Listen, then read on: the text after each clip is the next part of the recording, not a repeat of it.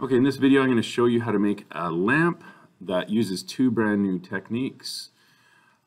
First of all, I'm going to create a sketch from the side profile. So I'm going to do it from the right, and I'm going to use the revolve command, which uses like a side profile to roll it around. The width of my lamp is going to be 3 millimeters, which is equivalent to 15 centimeters across. So I got to zoom in here. So 3 millimeters across. The height is going to be about 40 centimeters, so 400 millimeters divided by 50 is 8 tall. And then I can have some fun with the shape. So I think I do want a little bit of a line maybe now to come to the left. So this is really anything you want. I'm going to make it relatively small, maybe just one. Okay, and then the cool thing now is you can use this spline tool. I like this one. There's two options. I think I like this one better for some reason. Fit point spline. So start at that base and then just kind of get creative about the shape of the lamp. You can have it kind of curvy if you want, okay, and then hit enter to finish that spline. So that'd be kind of a fat sort of lamp. Okay, you could adjust these points however you like. You can have more dots to work with. Maybe I'll even try one more time with some more dots. So I'm creating a spline, fit point spline. Maybe get more dots in there, give you a bit more control.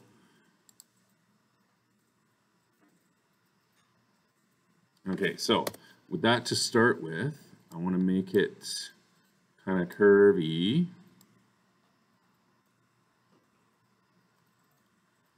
So make it so it looks nice. And there you go. I could show you that you can control the handle here, and you can sort of change how it looks with the handle as well.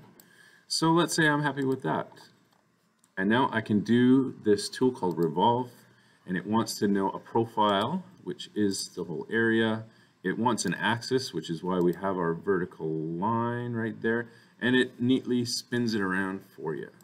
And so I have the base of my lamp ready to go. Now you could go and do the light bulb and stuff like that too, but I'm not going to. The next part would be the top of the lamp. So you could probably extrude this to give. I just want a flat surface to work with. So just give. That's sort of like the light bulb post there, and it gives me a flat surface to work with, and I can create a sketch right on it. And this is going to be for the shade, so I want it to be a nice circle, and I want it to be a little larger than the base itself for the lampshade. And so there it is as a base, and I finished that sketch.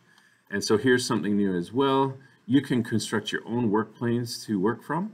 So I'm going to make my own work plane for sketching, and it's going to be offset from this one upwards by, say, 4. That would be equivalent to 20 centimeters. Do I like that? Just have a quick look from the side. I think I want a bit more. I could go in and change it. If I go back into my history, double click on my work plane, and I want to change it, I'm going to go with 5. You can always change it later too. Now I'm going to sketch on this brand new work plane. I do want a circle, but I don't want it as big as the other one, kind of like so. Let's see how this is going to look. And here's a new technique called LOFT. Create LOFT. And start with the base. Probably doesn't matter the order, but it makes one shape flow nicely into another. I can, oh neat, that just did something weird. Oh, it went back down. Wow, is that ever actually pretty cool? I kind of like that, but I'm not gonna do that. Let's try it one more time. Create a loft. If I just select that, can I select that as well? And then this one. That's more what I was thinking. And just say okay. And there we are. I kind of think the top's too big, so I can go back into my second sketch there, and I can grab that little circle. I can make it smaller, and when I click finish sketch, it automatically updates. Quite brilliant. The other thing I want to do is make it a separate color with our 2-color printer. So I am going to go back into this loft, double click, and instead of joining, I want to make it a new body. Okay, and I can hit A on my keyboard and it brings up my material list, and I've got a few common ones maybe here. Let's see if that looks cool. I like that. You can make the base a cool color too, possibly. If you want, you can go through all these. I don't know, is that going to work? Sometimes you have to download it. Some of these materials I'm finding work, some just don't. Yeah, the black and red is not really what it's going for, not really what I wanted.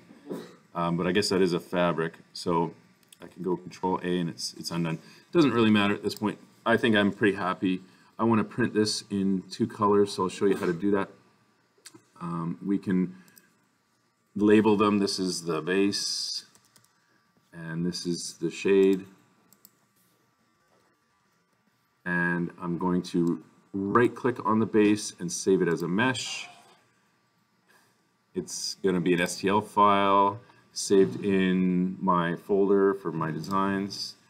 And then I do the same thing for the shade, save as a mesh, and the defaults are fine. Put it on high if it wasn't already, and this is now called shade.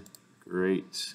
And I can go to my slicer software and I can start from scratch here, and I can import both of those. So I'm holding the shift key as I select the second one, and they both come in here to scale, and there they are. And I can tell the printer to do the shade in extruder number 2, which is white, and it'll do the other part in extruder 1, which is silver.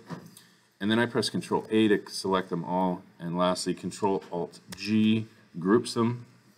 And even though it doesn't really look a different color, it would actually print out in whatever colors you have loaded. This is a nice little model that I'm actually going to print. I do need support for that shade, which is not a problem. It'll do it with extruder 2.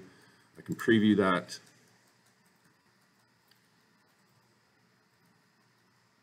And check it out on the first layer. First layer is always the most important.